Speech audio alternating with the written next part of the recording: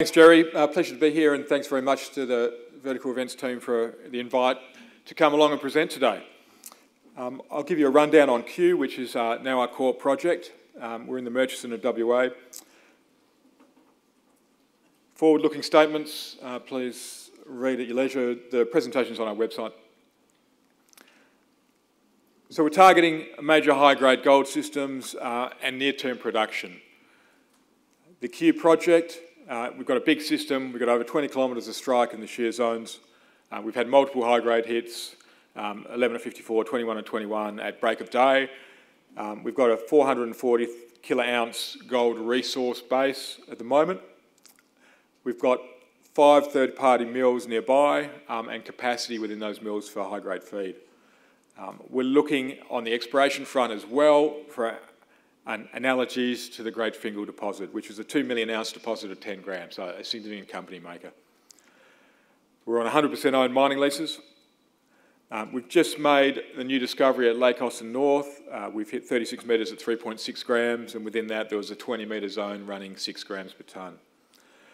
We've got Westgold on board in the last few months as a cornerstone investor, and we have a non-binding term sheet at the moment with Westgold on the existing resource base.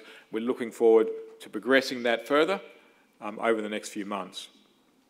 We're well funded, we're currently drilling, and we've got results awaited for additional work on Lake Austin North.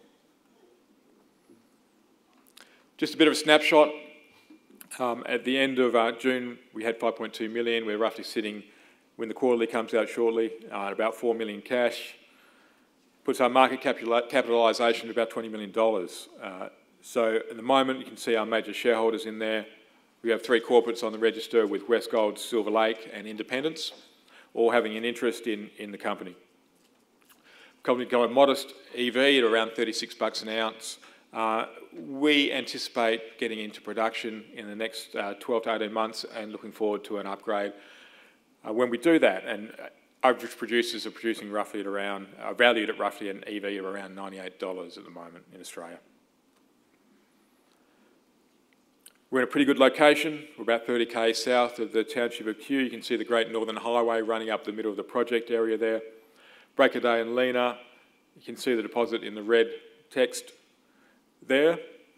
We've got 2 mills quite a short distance away, Tuckabianna, Westgold to the north, Mount Magnet to the south, both roughly around 40 k's away from where our project sits. The Murchison has produced over 20 million ounces of gold. It's a very well endowed district. We're continuing to find more gold from surface in the Murchison. At the moment, the big deposits we feel are under the salt lakes. There's roughly around 20 to 50 metres of cover in those areas, and we're actively exploring those zones. We've made a new high discovery about 18 months ago at break of day, and the most recent one at Lake Austin North. As I mentioned, we've got the high-grade break of day resource. It's roughly running at around 7 grams per tonne, 2 twin loads. You can see there running sub-vertical, and we've got the Lena deposit roughly 130 metres further west of that. So we're looking at a cross-section roughly the top 200 metres, and you can see some of the grades marked down there on the right hand of the screen. Significant intersections from 11 to 30 metres wide, ranging from 10 to 50 grams. In long sections, so this is along the strike of the ore body, you can see in the red more than 20 gram metres, and then in the yellow and orange above 5 gram metres. A number of high-grade chutes within the enclosures of the ore body, and we're currently tracking those at depth as we go. There are a number of intersections we have outside the current resource base, including those intersections you see on the right there. At Lena, mineralisation from surface, roughly 150,000 ounces, reasonably pretty good stripping ratios on the deposit, and a number of high-grade core zones within that as well. Again, you can see in the red that we're currently tracking as well as we get deeper. We have about 1.6 kilometres of strike on the loads, and only tested currently to about 200 metres vertical depth.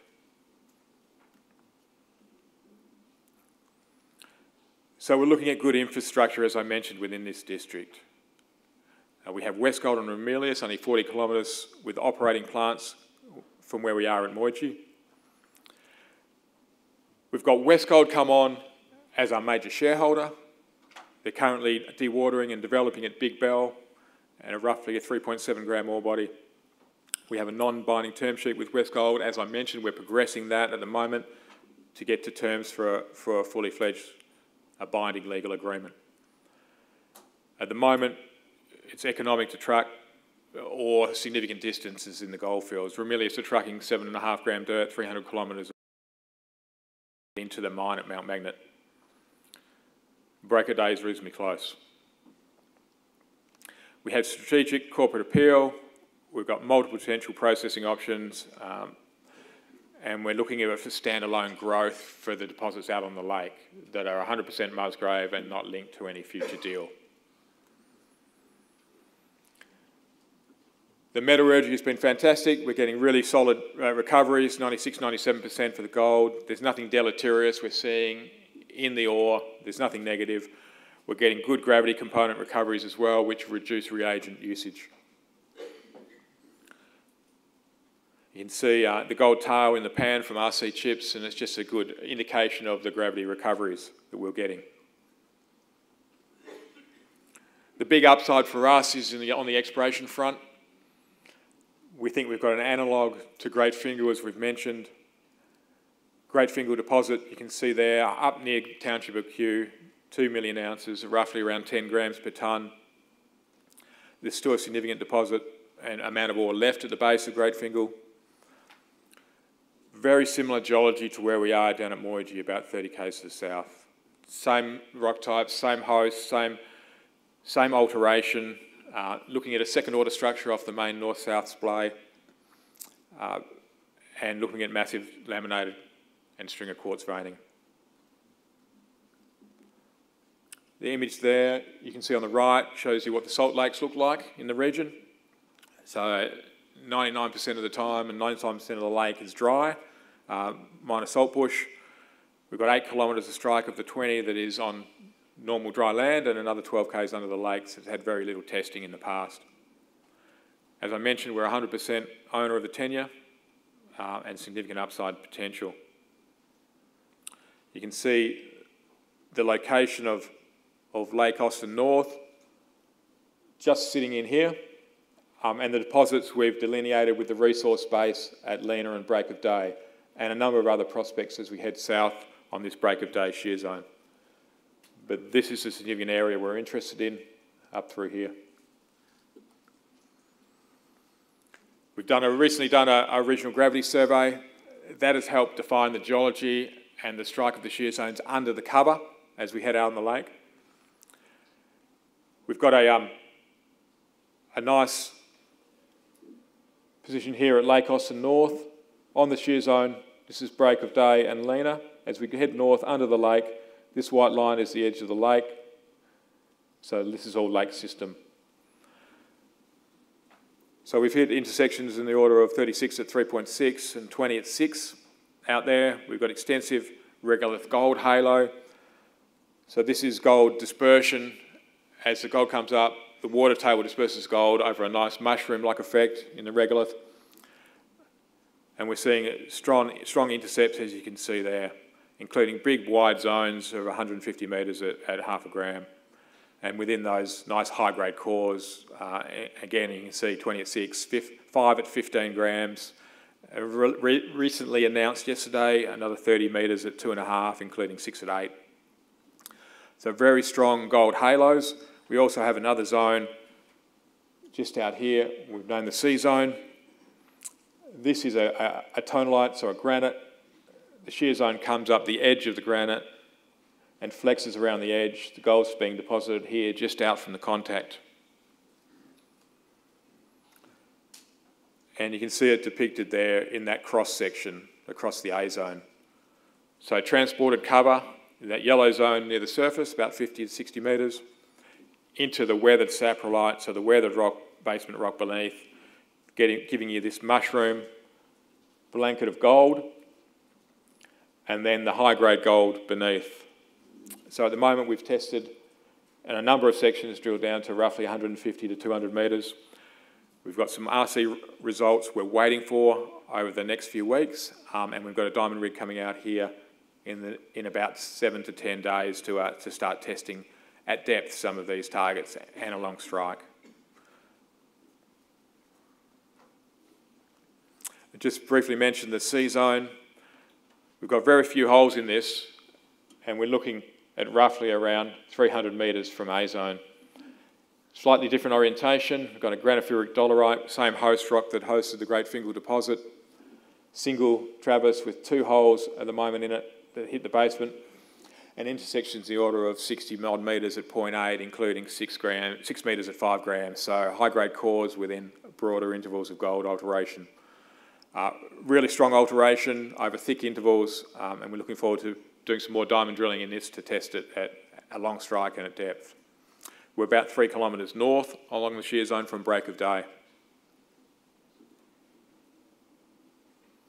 And in cross-section, this is what C zone looks like at the moment. So you can see again, transported cover, strong mushroom halo of gold in the regolith above, and then we're just on the base of that fresh rock boundary at the moment. So we're looking forward to drilling the fresh rock component beneath this, but decent intersections we're seeing in the regolith as well. We really, at this stage, don't know what the upside potential of this, but we're looking for deposits in the range of 500,000 to 2 million ounces. Soil geochemical and geophysical programs are happening over the extensions we have currently to the Moyaji gold system. We've got RC drilling and waiting results on that, and diamond drilling starting, as I mentioned, in about a week. We'll continue that program with an air core program testing targets along strike.